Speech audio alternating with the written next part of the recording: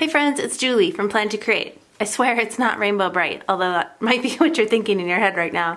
But it's Julie. I do love my mod liners, I do love my inks, and you're gonna see these in my planner a lot.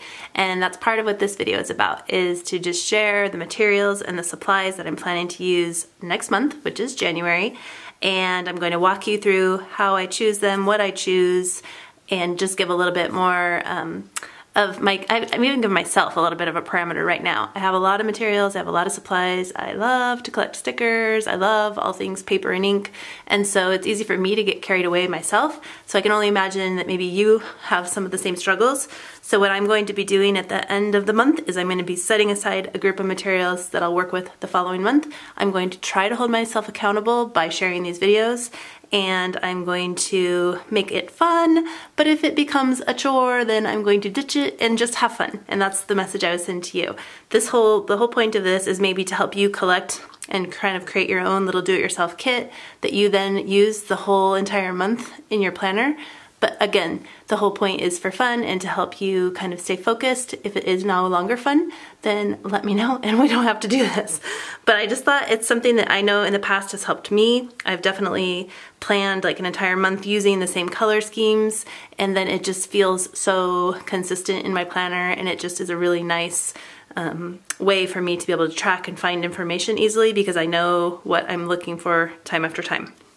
So we'll get into that a little bit more, but first things first, I'm going to kind of scoot this up so you can actually see my planner, because I want to show and share, I want to share the inserts that I'm going to be using this month. So I need to start off by saying that I took a little bit of time last month and watched a few videos here on YouTube. I decided to just like kind of immerse myself in a little bit of something that maybe I wouldn't normally do. And so I started to look a little bit into like bullet journaling, and basically I came across an account called Lindsay Scribbles, and I'll link her below. And she had a bullet journal, but then I flipped over and all of a sudden she was in a Fauxbonichi, and I was just like, yes, add to cart. So I had a Fauxbonichi in my Amazon cart or wherever it was, and I was ready to go, pull the trigger, and I thought to myself, Julie, you are going to hate the paper. Like, I was watching her and I could kind of see some, you know, shadowing coming through, and it didn't seem to bother her, but I know myself and I know that it will bother me. So what I decided to do is to basically create my own little version of a Fauxbonichi. I know people call it maybe Fauxbonichi. I've been hiding under a rock, so I'm not super familiar with all the terminology.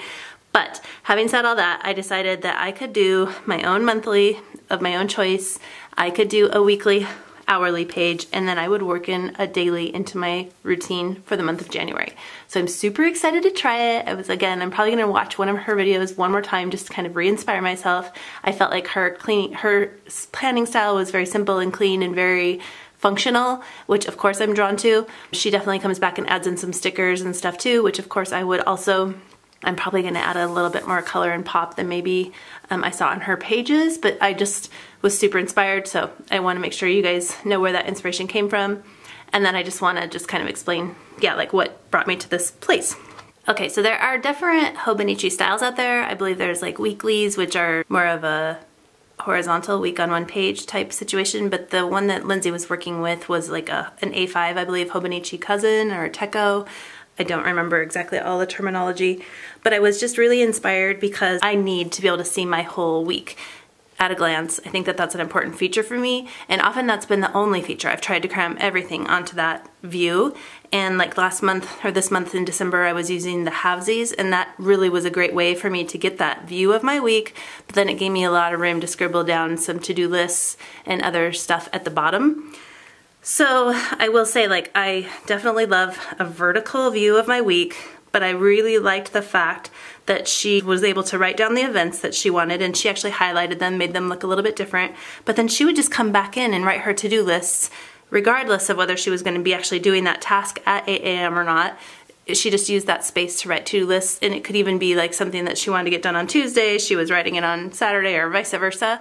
And so kind of giving myself the freedom of like, oh, okay, like a weekly, hourly page doesn't mean that I am locked into 10 o'clock, you know, vacuuming upstairs. It just means that, yeah, I need to vacuum upstairs sometime this week and there's nothing else going on there. So I love that aspect of it, but I also love the thought of like plugging in my have-tos, my exercise, my meal planning, my events that I need to be at. And then I love the fact that I can then see like where I have large holes in my schedule. So I'm really excited to use this type of a layout.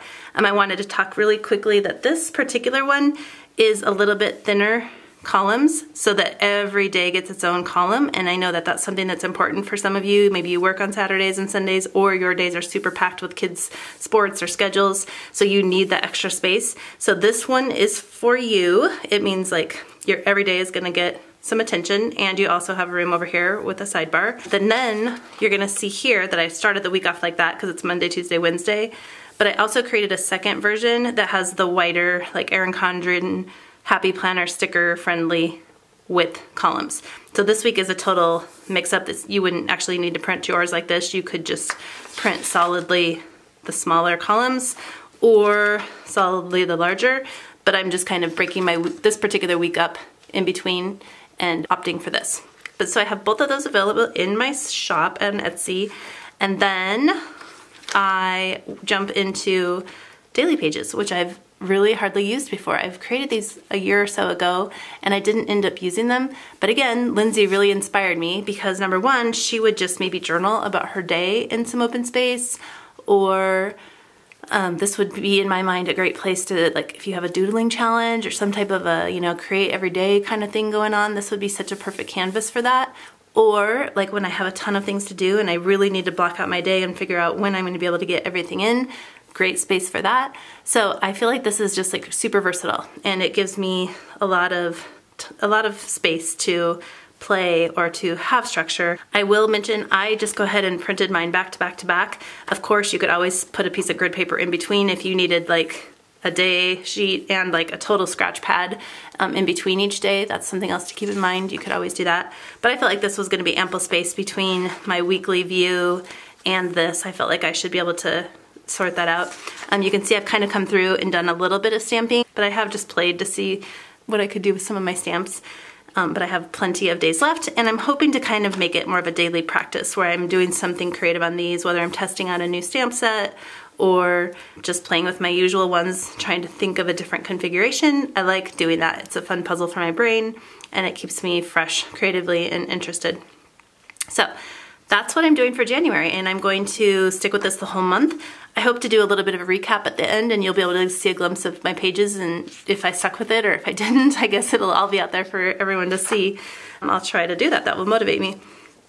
But I had talked about maybe reprinting these monthly pages to make them a little bit prettier, and I'm not sure if I'm going to. I might just leave that and then focus my energies a little bit more towards the weekly and the daily pages. So I'm super excited about that. I'm just ready to try something new.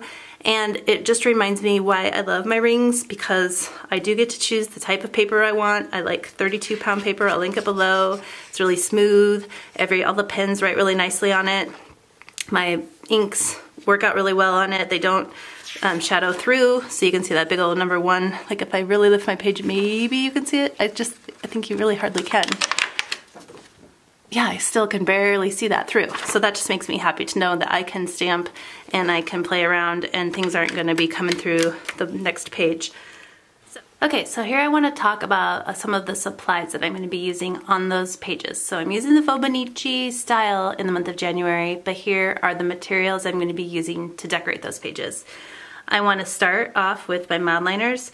You know I have 6 colors that I love, but I love to break them down and take a few that I feel like are seasonally appropriate and just really highlight those through the month. You may see all 6 colors appear on my pages because sometimes I can't help myself. I really have to color code and assign it to the actual person or the actual thing that it belongs to. But if I can just kind of work with 3 and stick with it, I think that it ends up looking really nice on my pages. So these are the 3 colors. It's the mild blue-green, the mild green, and the mild gray that I've pulled inks that I know are super friendly with these colors. This is the Studio Calico Going Green, Studio Calico Gray Area, and this one is from the Stamp Market. It's called Tropic Teal, and so those are ones that you'll see pop up in my planner. And basically I go through and I look at my stash. I have a little like file of stickers that I basically slide in according to dates. And so that's where this kind of showed up. These are part of a Freckled Fawn washi subscription that I belong to. They just do the washi strip stickers, which I love. It gives you an assortment of 2 different pages and of these fun different patterns, but it's not like an entire roll. Sometimes it's hard to get through a whole roll of washi or feel like it's justifiable.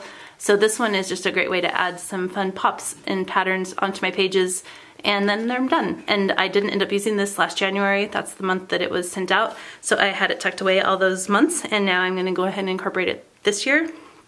In addition to that, I pulled some other washi from my stash that I felt like was appropriate and worked with these colors. Just some blues, yellow, blues, and greens, some grays, maybe even some black. So those are just some simple washi that I have just sitting out on my desk ready to go for the whole month. And then I also subscribe to the Planner Spot. And while you can see like some of her designs are probably, I would say they're a little more sophisticated than maybe my go-to like colorful look. However, they're super, like these stickers for instance are really versatile. I can add a washi mark onto any of these and kind of give them a little bit more of my color vibe. And so I really like that. But also, as you can see, just her basic black, white, her color schemes are simple, so I feel like they can go with some of these. The green, I could push that, and then some of the more neutral stickers obviously would work it if I want. I want to add really quickly too, or just mention that the width of her stickers actually work with that smaller column size that I have for the hourlies, which is really unique, and I love that about her stickers. They will obviously work at a wider, you know, they give a little bit of extra space on each side in those wider like Happy Planner or Erin Condren style planners, or like those other pages that I have, but that they work on the smaller ones really gives me the opportunity to, like, I don't feel like I can't use stickers on those smaller pages, then I can actually use some, and these will fit in there nicely. So I do like to incorporate hers, and as you can see, I've already started playing with them this month because some of them are gone. So there's that. And then last, I'm going to kind of scoot these things off here. And I'm just gonna share quickly the stamps. I think if you saw my pages, you saw some of the stamps that I've already used this month. I'm going to lay them out here and kind of talk about them. Every month, I always am gonna use some type of a stamp that will help me date my pages. So dating with a month and dating with numbers. This one is from Studio Calico. It's called the January Monthly Series. They will be releasing one of these every month. The January was released in December. But on January 1st, they will be releasing the February set, so be watching for that. I'll link these below. And these are just a staple I have every month. I love them. I'm so excited that they're re-releasing them because I used to get a lot of questions on these and they weren't available for a while, and that made me sad. And so I'm really excited that they've been re-available. This particular January set is sold out, but if you follow the link down to their site, you can click a button that says notify me. It doesn't lock you into a purchase, but it just lets them know that you're interested, and then I think they gauge those numbers and decide if they'll do another release on them. So it is worth clicking because number one, you'll be notified immediately if there is a new set released, and number two, it doesn't hurt. It's not like you're purchasing anything when you click that. So let them know that you're interested if you are. Because that one is already sold out, I just wanted to share some other sets that I found that are great for dating your undated planner pages. These are all from scrapbook.com. This one is called Months and Years. You can see it goes up through 2025. Just a really great basic font that you can't go wrong with. These are called the Big Date stamps, also go up through 2025. And I like that kind of thinner look. Those are really, really nice, and they actually have some numbers in there too if you needed to combine those. And then Just Months is a little bit smaller, kind of a different font, but also really fun.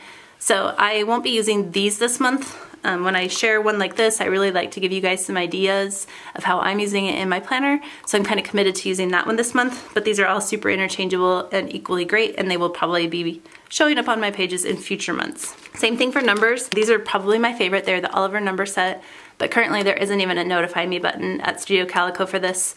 So although I still love to use them, I wanted to give you a different option as well that is available. Studio L2E has a Just the Numbers set here, and it's basically the same font, it's just a little bit smaller. These work really well in both A5 and personal size, so I highly recommend these. And then these are a Studio Calico, they're called a Jack number set. And if you saw some of my pages, it's just this like really bold look. I think I did my 2020 in the beginning of my planner with these. I love this font and I love the size of them. It makes a really big impact, but it's also something that if you use a light enough ink color, you can write over them or stamp other things with them. So these do have a notify me button at Studio Calico right now, which means in my mind that there's a possibility of them having to come back. They might do a restock. So again, it's kind of worth clicking to check it out and see if that's a possibility in the future. So I will link these up as well. But these are the ones that you're gonna see in my planner this month. And in addition to that, I did grab this winter set from Studio Calico. It's a super huge set. It's like tons of stamps squeezed onto one page. There's basically an entire quarter's worth. So January, February, March. I'm assuming that they're probably going to be releasing these on a quarterly basis this year, so be watching for that. And I think this is a set that I would be likely to snag. Just some really good basics. Like I love basic shapes that you can use a bunch of different ways in your planner. I love circles, and these ones say January, February, and March. Super fun. And then I just think they have cute little messages that can either just add some decorative elements, or they can be kind of a kickstart for like documented, remember, captured. You can use those kind of as a way to brainstorm some journaling. I feel like they're a really good kickstart for creativity. This little pie, I was like, what is that, like a pizza? I was trying to figure that out. And then I'll show you real quick. I was just playing with it the other day, and it's like, oh, I think you can make like a pie chart with that. And so I kind of did, and just like, you know, was trying to divvy it out into some of the different areas in my life that I might want to set goals in or something. So just so many fun things that you can create from simple shapes. And so I wanted to share this with you guys because to my knowledge, it's still available, and it's something that you'll be seeing in my pages through the months of January, February, and March. So those are the stamp sets that you can kind of count on seeing me use. The colors, the washi tape, the stickers.